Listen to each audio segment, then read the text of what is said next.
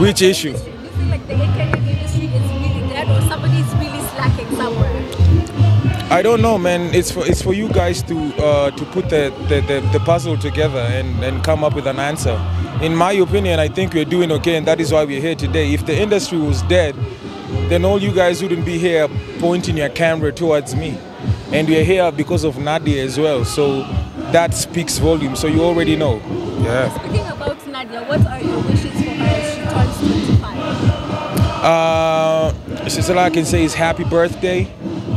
She's one of the most, I'd say, hardworking acts that I've ever worked with, and very humble. So I wish her all the best. So Khaligraph, this is Mosihuru from Saudi TV. Yeah? You are the first one who came up with the idea of not curtain raising for Nigerians. And Yashinsky, yesterday, he performed last. Would you curtain raise for a Nigerian artist? And this is a question that I was asked during the day, and I'll give you the same response. I've never come out and say that siwezi sijui curtain raising na manishanga nini. Me, as long as you pay me my money and you allocate time for me to perform, it doesn't matter if you want to put me first or you want to put me last. What matters is the money is intact, unaona.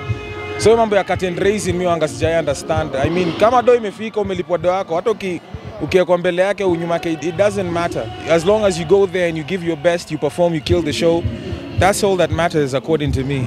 Yeah. Have you ever been in a position that you were treated, less better than international artists in the same concert? I don't know. I wouldn't say.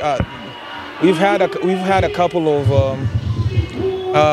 instances whereby international acts have been invited, and I've been invited to perform, but I wouldn't say I got bad treatment because of how I handle myself and how I carry myself. Mina nakuanga ni OG, na OG ni OG in any field. Cause ile professionalism naleta kwa meza itafanya tu ni treat tu venye mimi nafaa kutritiwa, unaona. So mimi I've never had that case, unless if you're talking about when I was coming up, when I was a nobody. I believe when you make a proper brand, then you have every right to be treated properly, and I believe I get treated properly, yeah. And nobody owes me anything, so yani hiyo tu ndio venye iko. Alafu, there's an album coming through called The Invisible Currency. Why that name, Invisible Currency? And we've seen you've featured heavyweights, you've featured Rude Boy, Ali Kiba, Major from here in Kenya. So what should we expect from the album? Because the album is yet to come out, all those questions are going to be answered once the album comes out. But for now, you guys just marinate on the album cover, the features and whatever.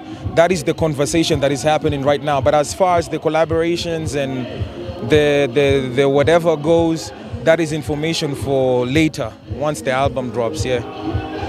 Are we expecting to see you on Tuesday when, Eric Omondi is doing the march into the parliament? Are we expecting to see you there?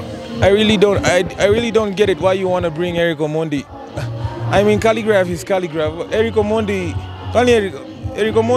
akikuja mumuulize hizo maswali. Mimi sijui mambo ya Eric Omondi ma. Mimi niko hapa kusukuma birthday ya Nadia mazeje. Mambo ya Eric Omondi muongoje huko kwa comedy huko akimuona mumuulize. Kali ni 1 month to mwaka ishi. Album ni this year or next year? Album ni this year. Next month, yeah. Before the 10th of next month, the album is gonna be out, yeah.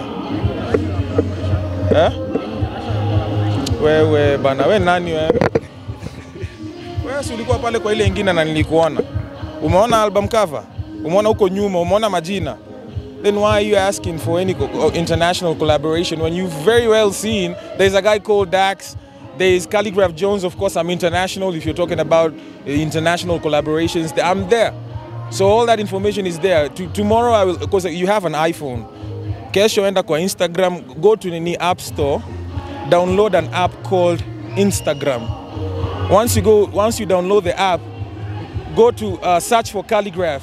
You will see Khaligraph with a blue tick. I have 1.8 million followers. Go there and scroll down. There is a post that highlights everything, and then you will understand, okay? Thank you very much.